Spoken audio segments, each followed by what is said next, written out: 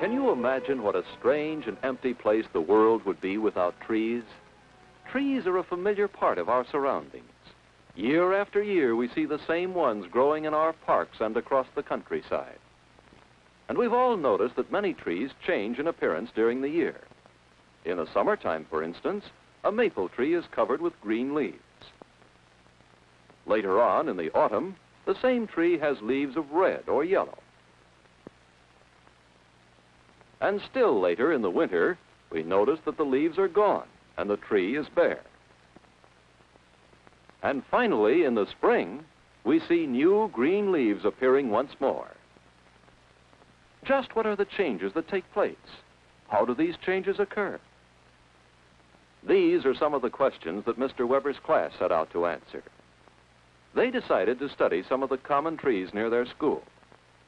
They planned to follow the seasonal changes in these trees all through the year. Let's see what they observe. Let's discover what they learn about trees during the year.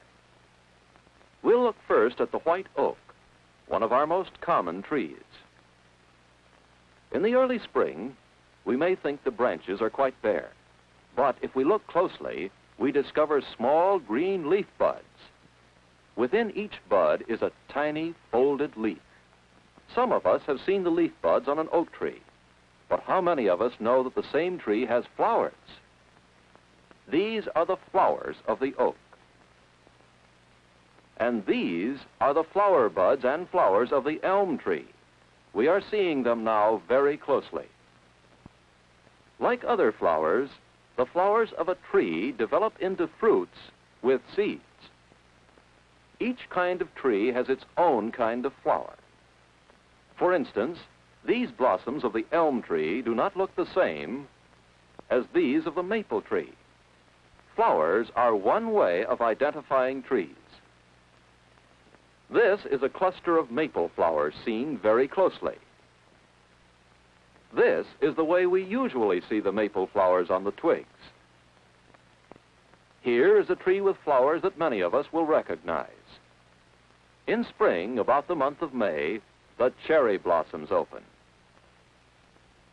Part of the cherry flower develops into a cherry.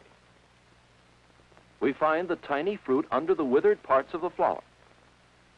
Within each cherry is a seed from which a new tree may grow. Later in the spring, the cherries we saw developing from blossoms are almost fully grown and are beginning to ripen. In the same way that the cherries develop from flowers, the fruits of other trees develop too. On the elm tree, the flat, dry fruits hang in clusters. The fruits of the maple have long, thin blades that resemble blades of a propeller. These little wings carry the fruit with its seed along on the wind. And so in the spring, we'll find that trees have flowers, flowers that develop into fruits with seeds. Now, what about leaves? In the very early spring, when many trees are bare, we'll find that the white pine is covered with leaves. We usually call them needles, but actually they are narrow leaves. In the spring, we'll see the new leaf bud at the end of each pine twig. Since some of the green leaves, or needles, remain on the pine both in summer and in winter, we call this tree an evergreen. Often under a pine tree, we'll find empty brown pods that contain the seeds of the pine. These are called cones, and the trees that bear these cones are called conifers. Trees are either conifers or broad-leaved trees. The oak, the elm, and the maple are among our common broad-leaved trees. Their leaves develop in early spring. These are the tiny new leaves of the maple. Several leaves develop from each leaf bud. Although they are very small, we can see that each one has a definite outline, the familiar pointed pattern of the maple leaf. We know by the oval shape of these young leaves that they are leaves of the elm tree. We can see that these flat leaves are quite different from the narrow leaves of the pine. Newly opened leaves, such as these of the white oak, are among the most beautiful living things that we find growing in the spring. There are other living things, too, that we may discover as we look about us during the springtime. We find that many kinds of birds build their nests in trees or bushes. Some birds eat the insects they find in trees. Robins eat both insects and the ripe fruit of trees, fruit such as that of the cherry tree. When the fruit is ripe, it attracts birds. Robins, for instance, carry away some of the fruit and thus help to scatter the cherry seeds. Of course, a cherry tree attracts more than birds. Cherries are only one of the many kinds of fruit we get from trees. Now, in late spring and early summer, the growth of trees is most rapid. Every branch is covered with rich green foliage, full-grown leaves that we can study. Do you recognize these leaves that we saw opening in early spring? They are now many times larger, but they still have the maple leaf outline of 5 points, each point with a large vein. We recognize these familiar oval-shaped leaves as those of the elm. Every elm leaf has jagged edges, like the teeth of a saw. The green, glossy leaves of the white oak are now full-size, too. And what about the green acorns on the twigs? We've learned enough about the fruits of a tree to be able to guess that the acorns are the fruits of the oak tree. In late summer, the ripe acorns drop to the ground. Wherever there are acorns, we usually find squirrels gathering and eating them.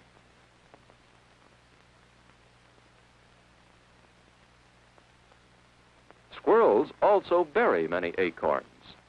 New oak trees may sprout from acorns that squirrels bury.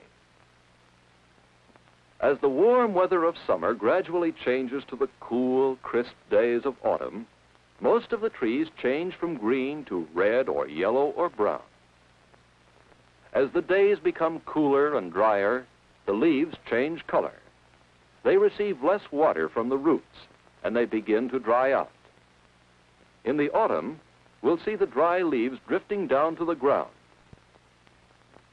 Down they come with every gust of wind, falling, floating, swirling, dropping by the hundreds from the branches, and piling up in deep layers on the ground.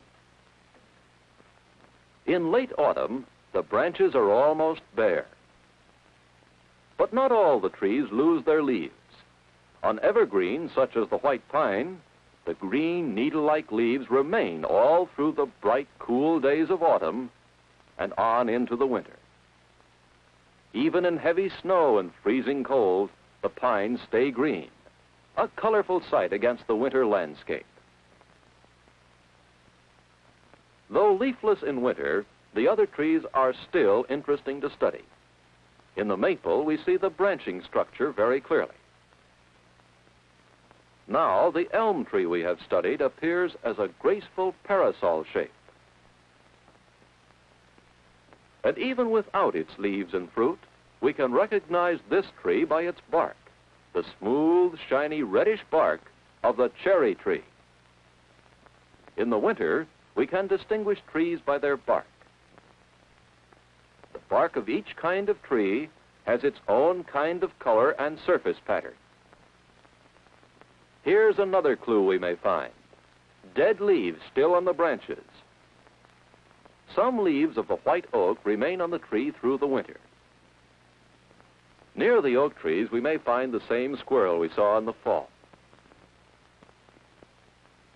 Sometimes he digs up and eats acorns that he buried in the autumn. And so we've completed our yearly cycle, watching the gradual changes in some familiar trees, many changes that happen continuously through the seasons. But the story is not over. In the spring, as the earth is warmed by the sun and signs of life begin to appear, we can continue our story. We can go out and look for the new green leaves and delicate flowers. We can look for the lesson of life and growth that we have found in following the seasonal changes in trees.